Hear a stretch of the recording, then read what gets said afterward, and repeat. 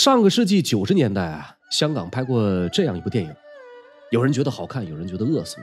这个电影的名字叫做《满清十大酷刑》。这部电影自打上映以后，影响很是深远。一方面呢，是因为情色的内核；一方面则是因为这片名太过猎奇，满清加酷刑，给了观众太多的遐想。那么说到古代的刑罚，单以清代为例，比较常见的有吃、杖、徒、流、死，不太常见的又有迁徙、充军、加号、刺字、枭首、凌迟、戮尸等等。清代的刑罚啊，相比之前朝代在用刑标准、原则等方面有所出入。法定五刑以笞刑最轻，刑具呢有小竹板、小金条、小杖。杖刑和笞刑是有区别的，一般是用大杖来拷打犯人，或者惩戒罪行轻微的罪犯。笞刑从10下到50下分为5等，杖刑呢从60到100也分为5等。具体的实施过程中，有一类人可以免去笞刑、杖刑，改为鞭责，那就是旗人。这是有清一朝享有特殊照顾的权贵人群。比笞刑、杖刑更严重一点的有徒刑和流刑。徒刑分5等，从徒1年加杖60到徒3年加杖100。服刑期内剥夺人身自由，强制服劳役。流刑呢分为3等，从流2000里到流3000里，每等附加杖刑100，一般是遣送到边远地区服苦役。电视剧里面常演到发配到宁古塔，就在这个行列。如果有旗人犯了徒刑、流刑，可以视情况改为加号。这个5刑之中最重的是死刑。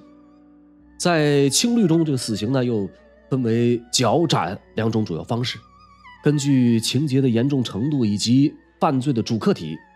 又可以分为立决和监候。情节特别严重的，比如谋反、叛逆，还有凌迟、枭首、戮尸等等方式。我说到这儿啊，您应该也猜到了这一期节目口味略重。如果您正在吃饭或者是心理承受能力一般，建议谨慎观看。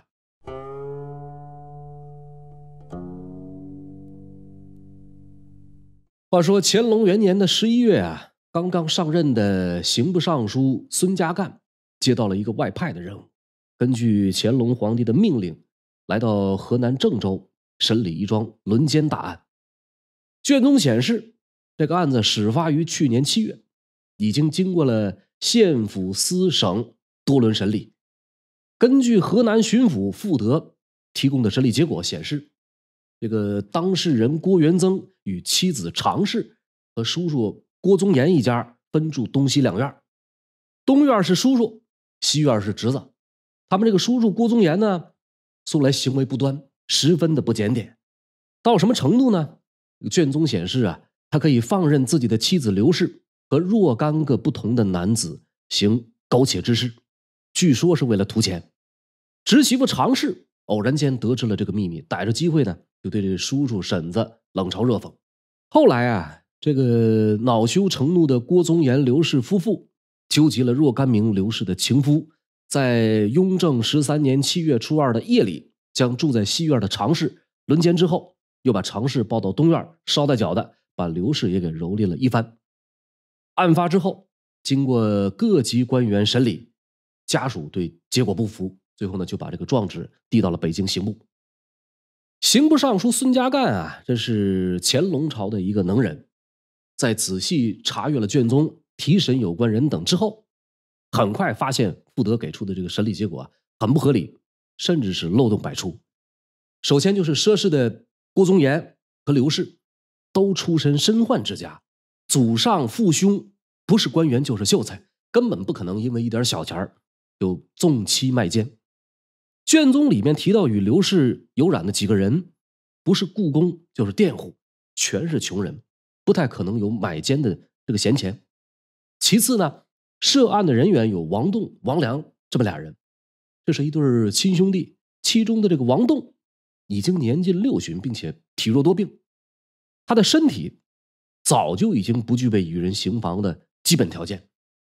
再有呢，就是经过彻查发现，郭宗岩家贫不俭、纵妻通奸的这个口供，实际上是巡抚傅德刑讯逼供的结果。根据种种荒谬的口供和蹩脚的案情，孙家干抽丝剥茧，最后呢，终于弄明白了整个案情究竟是怎么一回事呢？说在7月初2这一天啊，有一伙盗贼闯进了郭元增家，盗抢财物的同时，盗贼们看到郭元增的妻子常氏一个人在屋，就心生歹念，将其轮奸。案发以后，各级衙门啊抓不着盗贼，也拿不回赃物，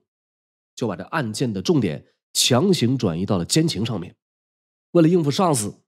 层层罗织，编造案情，每一级官员提审一次，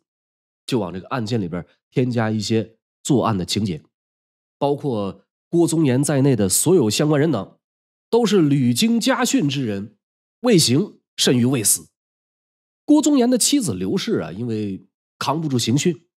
甚至到了投井自杀的地步。可惜呢，他还没来得及把自己淹死，差役就将他打捞上来，对他施以竹板敲手之刑。每抽打一次，不仅会让双手表皮红肿，还能清晰地听到手骨节节寸断的声音。这个刘氏是求死不能，不一会儿就被屈打成招，认下了卖奸等等一系列丑事及罪状。郭宗岩纵妻通奸、挟众轮奸直袭，这前前后后等等一系列的案情，纯属河南各级官员因为担心考绩制度影响到自己政治前途而刑讯逼供、生编乱造的结果。这些狗官为了保住头上的乌纱，不惜讳盗诬良，随意安插罪名，嫁祸他人。乾隆元年，这一桩郑州郭氏轮奸案让10多位无辜百姓遭受了无妄之灾，同时呢，也反映出当时政府的2大顽疾，一个是地方官员考核制度出了问题，另一个就是各级政府官员滥用私刑，已经到了令人发指的程度。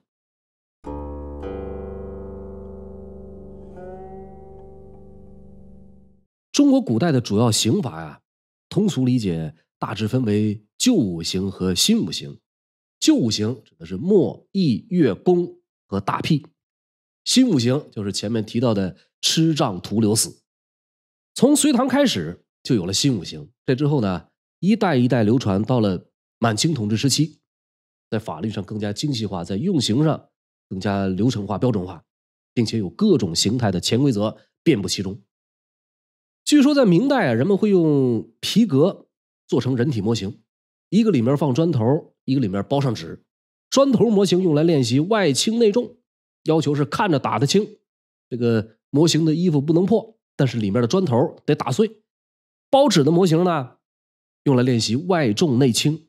要求是打的声音噼啪作响，但里面的纸不能被损毁。发展到清朝时期啊，行刑手法就更加高超，要么是拿宣纸包砖头，打碎砖头纸不破，要么呢是打豆腐，表皮完好，里面破碎。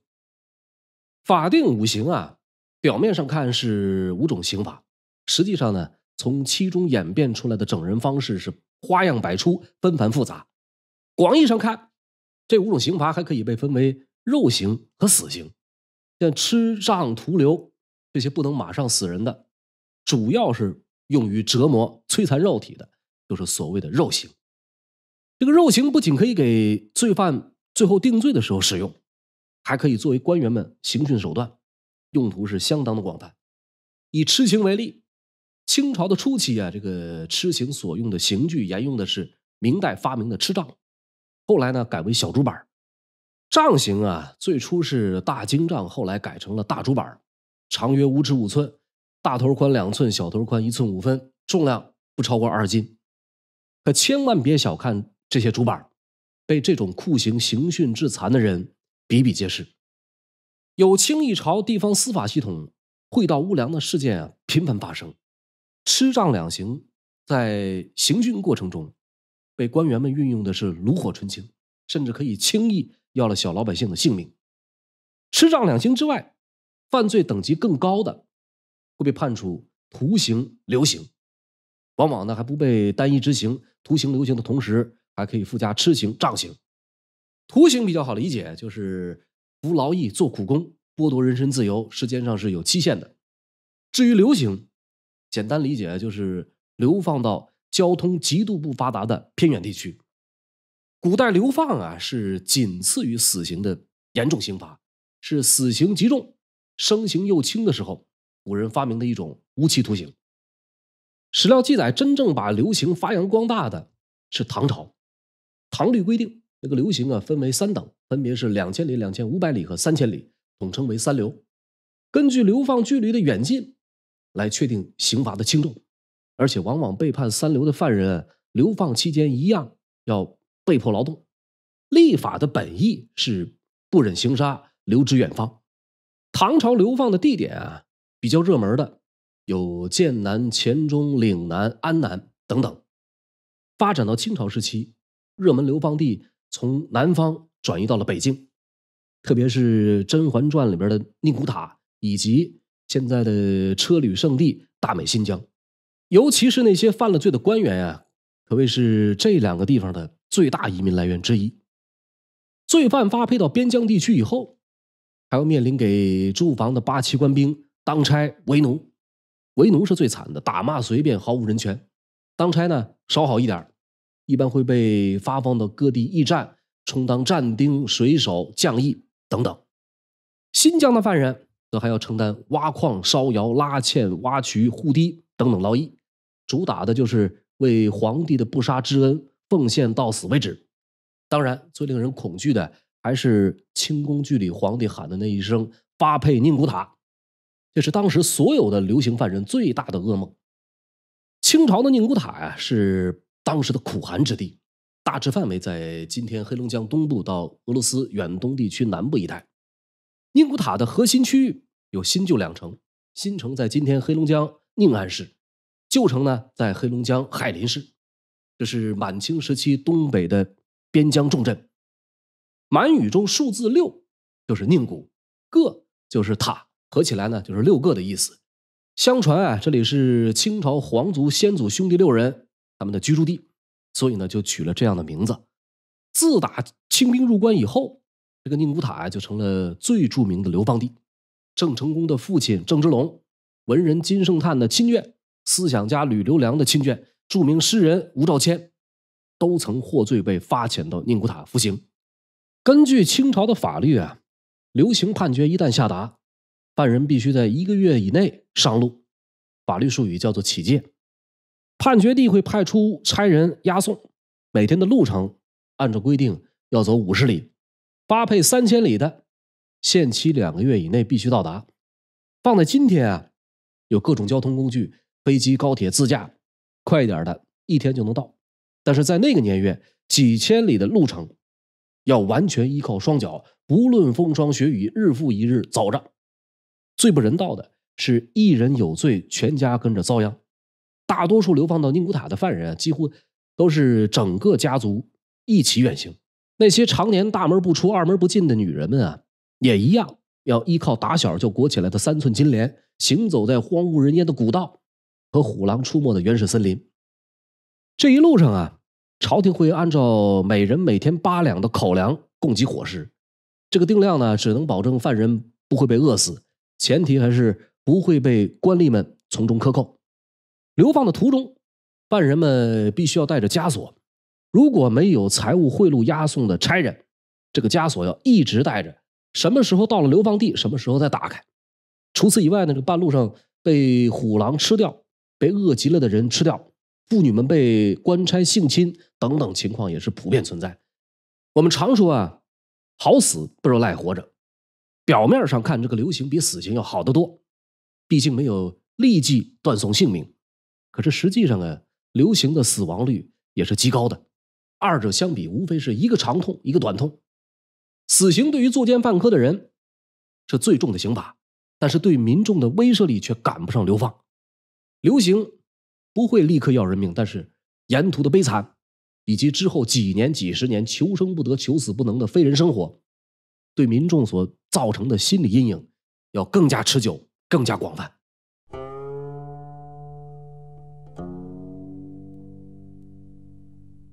清朝雍正年间啊，在湖北麻城发生了一起耸人听闻的奇案谜案，案件历时5年悬而未决，案情是反转又反转，一众涉案人员非死即伤。等到真相大白以后，又由于案情复杂，牵扯面太广，竟然没有一个涉案的官员遭到应有的审判，反而是案件审理过程中动用的酷刑倒是淋漓尽致地展现了清代刑讯的残酷与多样性。这就是轰动一时的麻城杀妻案。说湖北麻城啊，有一个叫屠如松的，娶了个姓杨的老婆，婚后俩人感情不和。有一天呢，这俩人大吵了一架，杨氏一气之下选择了离家出走，这一走就没了音信，活不见人死不见尸。杨氏的哥哥叫杨武荣，听说了妹妹失踪，就怀疑是妹夫屠如松杀人藏尸。同时呢，当地有一个无赖叫赵当儿，声称听说过屠如松杀妻，杨武荣就信以为真，当即就拉上赵当儿来到麻城县衙，状告屠如松杀害自己妹妹。双方是对簿公堂，屠如松是强烈否认。麻城当时的知县叫做汤应求，汤知县是个明白人，经过了一段时间的调查取证，因为没有明确的证据，就将这个案子驳回。同时发现这个本县的秀才杨同范，也就是杨武荣的本家堂兄，一直在背后极力的指使杨武荣，行迹十分可疑。汤应求呢，认为杨同范是该案关键人物，因此请示革去杨同范的功名，同时通缉已经失了踪的杨氏。汤应求的判断啊，其实十分准确。这个杨氏早年是别人家的童养媳，由于丈夫早夭，又和夫家侄子辈的冯大有了私情，后来才转嫁给了屠如松。他在离家出走之后，先是藏在冯大的家中，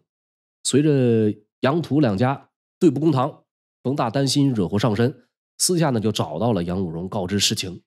杨武荣是骑虎难下，没了主意，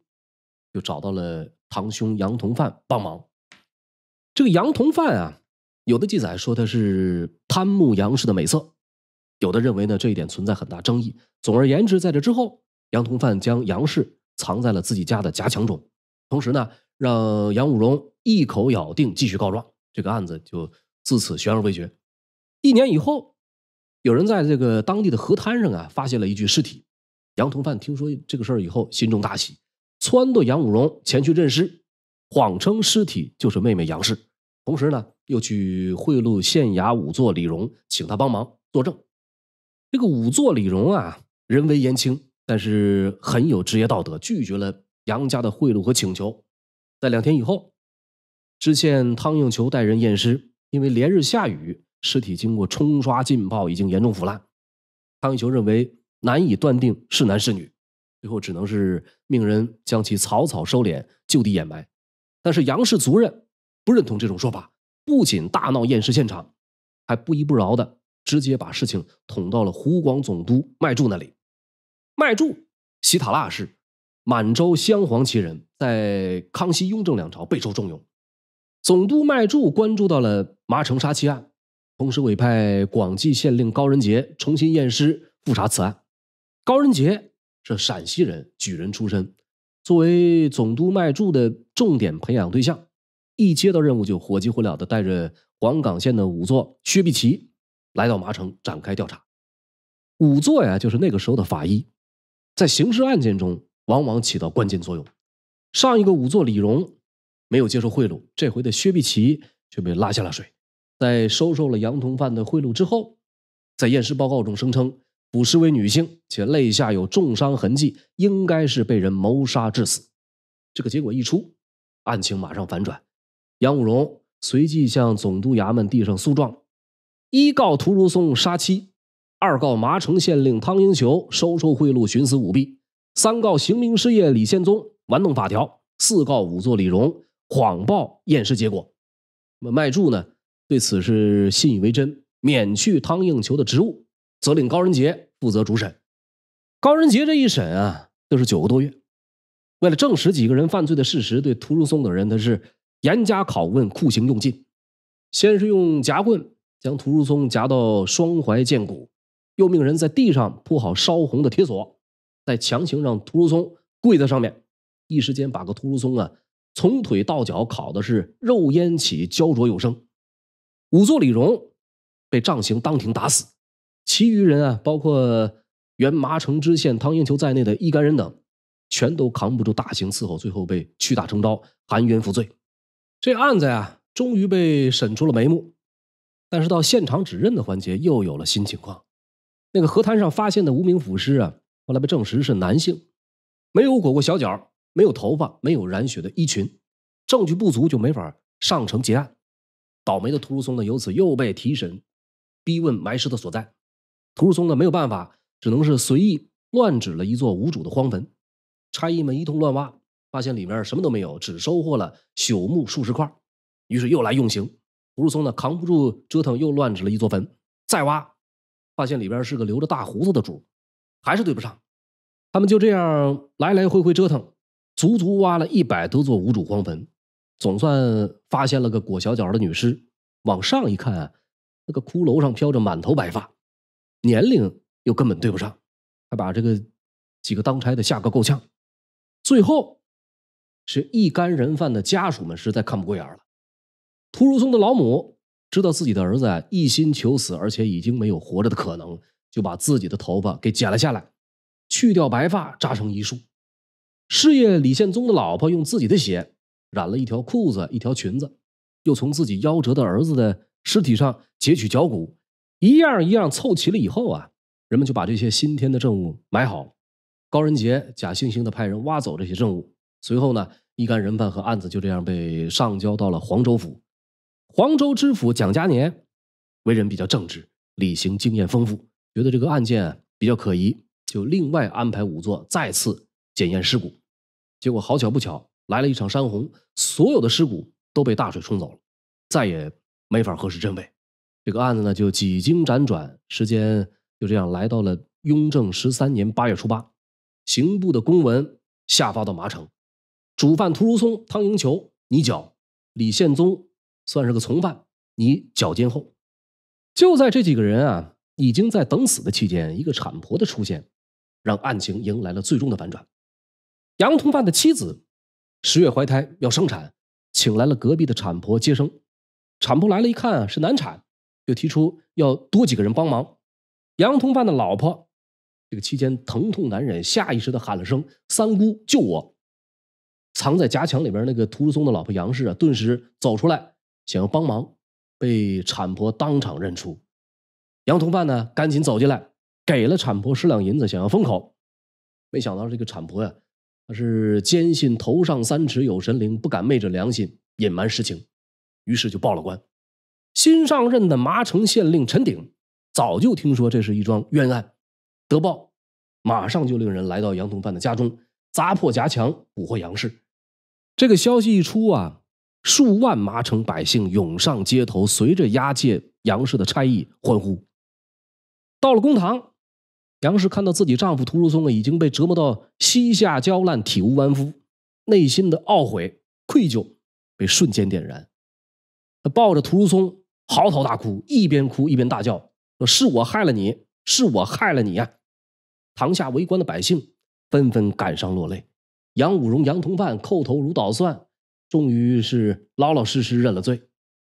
审案的官员高仁杰啊，违例滥刑罗织罪名，仵作薛必奇捏造伪证，按照大清律例都应该杖100，带上妻子，发配3千里。杨氏的情夫冯大知情不报，诱拐民妇，按律应该发配宁古塔给披甲人为奴，但是因为赶上新皇登基，赶上大赦，这些人命好之极，全都予以免罪。那个杨同范啊，最后是被判了个斩监候，杨武荣被判了个绞监候，俩人全都秋后处决。屠如松当庭无罪释放，杨氏遣归夫家，去留随意。原知县汤应求留处适用。这一桩杀妻大案在几经辗转之后，就这样结了案。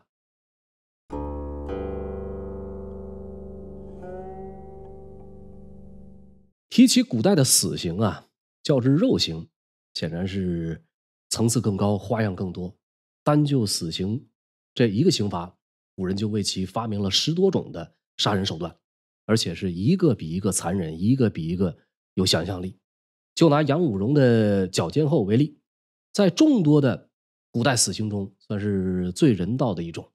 古人呢注重身体发肤受之父母，因此绞刑这种保留全尸的刑罚就被定义成了最轻的死刑。但是如果从执行层面来看，这个绞刑的具体操作流程可一点也不轻松。清朝时期绞刑的方式一般分为3种，一是将犯人跪绑在行刑柱上，用绳圈套住犯人的脖颈，2名行刑人员各在绳套上插入一根小棒，随着小棒越拧越紧，绳子也就越绞越紧，直至这个犯人被勒死为止。第2种是将犯人绑于行刑柱，这个绳子套在犯人的脖颈后，在行刑柱的后面逐渐勒紧。第3种绞刑这是在犯人的脖子上套上弓弦，行刑人在后边使劲旋转，直到把这个人勒到断气为止。不论是以上3种的哪一种，临死之前这个犯人都要承受巨大的痛苦，一个不小心碰上手上功夫差的刽子手，犯人就要被反复绞上好几次，其痛苦的程度直接翻倍。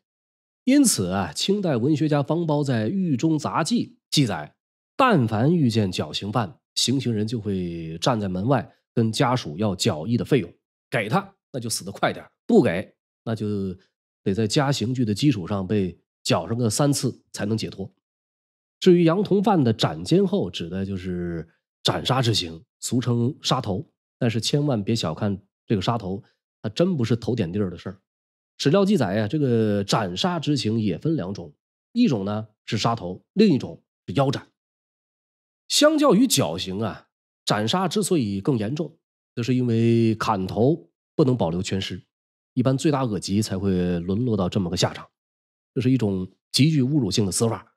清朝时期呢，由于诞生了职业刽子手这么一个特殊职业，杀人的技巧得到了进一步提升，很多熟练的刽子手可以精准地找到犯人颈椎骨的空隙下刀，几乎是一刀下去就足以致命，手法干净利落的不输专业屠户。而死刑中与斩首相似的还有枭首。所谓枭首呢，其名字来源于一种枭鸟的死亡方式。根据《说文解字》的记载枭是一种极为不孝的鸟类，母枭生下幼枭之后要负责为它们觅食，可是一旦这个母枭精疲力尽，失去觅食的能力，幼枭就会一起把母枭当成食物啄食。母枭无法躲避这样的蚕食，就会用嘴咬住树枝，任由幼枭将自己吃掉。结果呢，这个母枭的身子都被啄食干净，只剩下一颗头还挂在树枝上。这个枭首之刑说的就是这种死法。根据史书记载这个枭首之刑一般都是用于重罪。和直接砍头不同的是呢，这个枭首之后，首级要被悬挂在指定地点，未经许可严禁擅自摘取。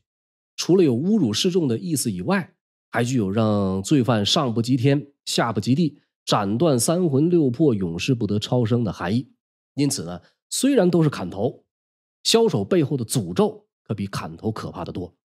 雍正年间，因为年羹尧案受到牵连的汪景祺就是这么个死法，脑袋被悬挂在北京菜市口10年之久，妻子发配黑龙江为奴，兄弟亲属全部革职，发遣宁古塔。除了枭首示众，死刑的种类中还包括腰斩。据说清朝最后一个受过此刑的是一个名叫于宏图的官员，一刀2断之后，竟然没有立刻断气儿，上半截身子一个劲儿的在血泊中打滚，还用手指蘸着自己的鲜血，在地上连续写了7个惨字，最后才慢慢的在痛苦中气绝身亡。事后这个雍正皇帝也深以为腰斩太过于残忍，从此呢便废除了腰斩之刑。这段记载实际上存在一定争议，因为正史中没有相关记载，一些野史呢却像模像样的记录了下来，到底真假与否还需要进一步的考证。清代的死刑之中比腰斩侮辱指数更高的还有戮刑。这个戮刑分为2种，一种为生戮，是先戮后杀，一种为死戮，先杀后戮。2种刑罚的区别就在于是先破坏身体还是后破坏身体。由于文字狱的盛行，戮刑在清朝被推向了前所未有的高度，实施的手法主要是鞭尸挫骨。比较典型的例子是金庸先生的先祖查嗣庭案。查嗣庭是查慎行的弟弟，浙江海宁袁华人，本来前途无量，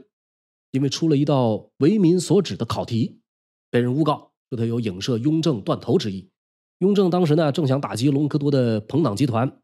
查嗣庭恰好就是隆科多党羽中知名度很高的一个。于是雍正帝就顺水推舟，拿他开刀，借文字狱将查嗣庭抓入大牢。老头是憋气带窝火，就这么死在了狱中。但是为了杀鸡儆猴，雍正皇帝最后还是判了他戮尸消失。除了以上这些带有侮辱诅咒的死刑方式以外，如果论残忍和血腥，剖心凌迟必须榜上有名。前者在清代被用以惩戒仇家，后者则是用在罪恶滔天之人身上的极刑。这是人类刑法史上最为惨绝人寰、骇人听闻的刑罚。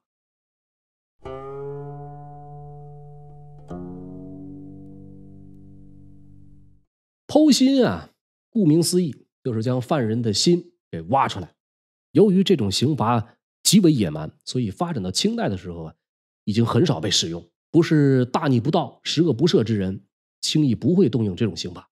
有清一朝最有名的剖心致祭案件，就是发生在嘉庆年间的淮安奇案。说嘉庆14年年初，山东莱州府寂寞县葛里村多了一个新寡妇李林氏。2个月前，她的丈夫年仅37岁的江苏候补知县李玉昌在苏北赈灾的时候去世，当地的官员说的是死前精神恍惚自缢身亡。叔父李太清将李玉昌的尸身运回家乡，一家人扶棺痛哭的这个场景是见者伤心，闻者落泪。在半年以前，这个李林氏是十里八村最令人羡慕的妇人，其夫李玉昌家世清白，克勤克俭，家中有位瘫痪在床的祖父，李玉昌和堂弟都十分孝顺，每天用自己动手做的竹椅抬着老人在庭院活动。李玉昌寒窗苦读多年，终于高中进士，朝廷以冀用知县将其分发到江苏候补。当时的淮安府遭了灾，他又被临时安排到山阳县查看赈灾情况。本来是年纪轻轻，前程大好，谁也没想到突生变故，他就这样撒手西去。叔父李太清得知消息的时候这个李玉昌已经被妥善入殓，棺材都已经被钉死。李太清忍着悲痛，把棺材运回家乡，家人们也只能是面对现实，将其好生安葬。转一年的春天李林氏在整理丈夫遗物的时候，突然发现一件血衣以及一页丙帖参稿，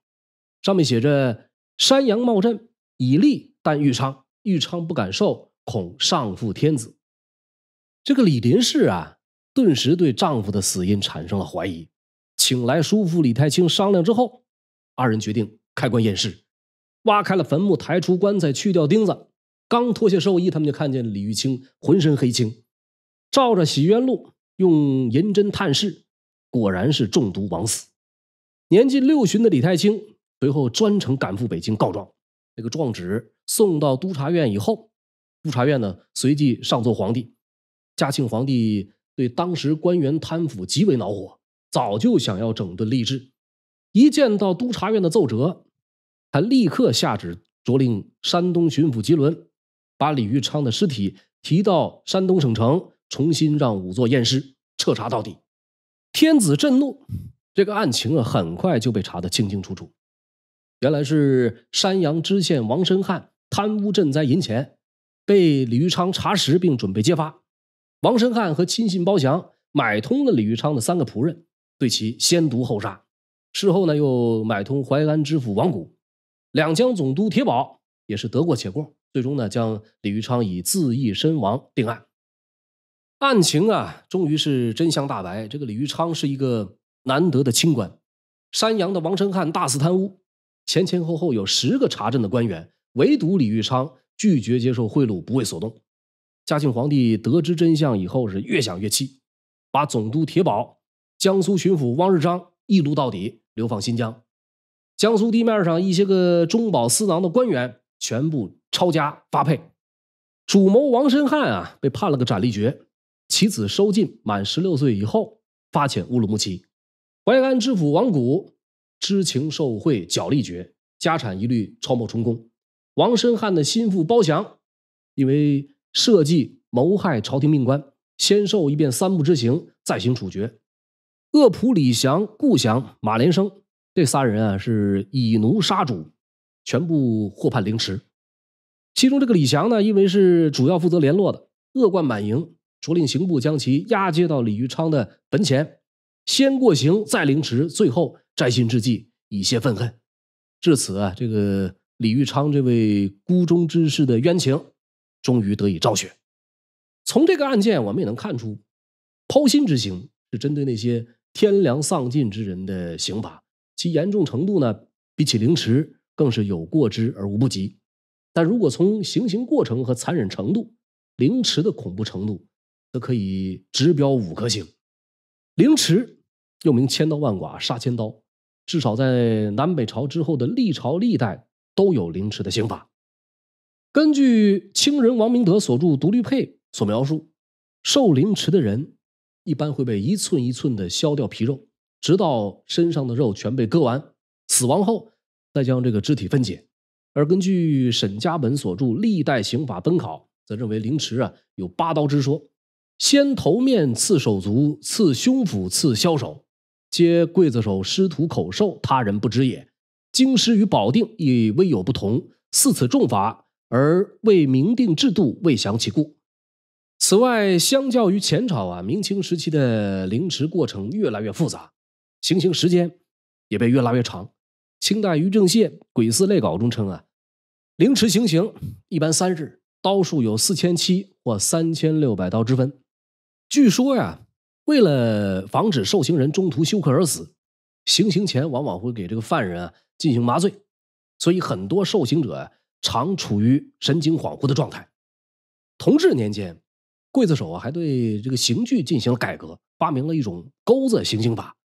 因为刺杀两江总督马新贻被抓的张文祥，在被行刑的时候就被刽子手先用钩子勾起皮肉，再用刀割，以此达到精准行刑的目的。晚清时期啊，最著名的凌迟示众莫过于太平天国的翼王石达开。在被清军围剿到山穷水尽之后啊，不忍心跟着他的太平军活活饿死，于是石达开决心舍命以全三军。双方经过一番谈判，有4000的太平军自行遣散，剩余2000人保留武器与石达开随行。不想他在被押赴到成都以后，清军没有遵守承诺，2000太平军被杀，石达开本人呢也被处以凌迟。受刑的当日，石达开态度坦然，异常坚强，任由刽子手割取身上的皮肉。四川布政使刘荣更是在奏折中写道：萧节坚强之气溢于颜面，而词句不卑不亢，不作摇尾乞怜语。临行之际，神色怡然，使丑类之醉汉者。这几十分钟啊，只能聊个大概，讲了一些清朝的冤假错案、恐怖刑法。我们会发现，人类社会中啊，其实从来不缺折磨同类的办法。各种匪夷所思的刑法，在漫长的历史中，我们总能发现他们的踪迹。甭管是什么信仰，身处何地，当个普通人啊，其实就挺好，平平淡淡才是真。违背道德良知和法律准则的事情，尽量远离，不要触碰。记录回忆这些个漫长野蛮血腥的暴力岁月的目的，不是单纯的满足现代人的猎奇心理，而是抚今追昔，这样才能够知道人类文明的来之不易。读历史知善恶，这里是烽火照东南，感谢您收看收听我的节目。如果喜欢，欢迎订阅我的频道。本期节目到此结束，我们下一期不见不散。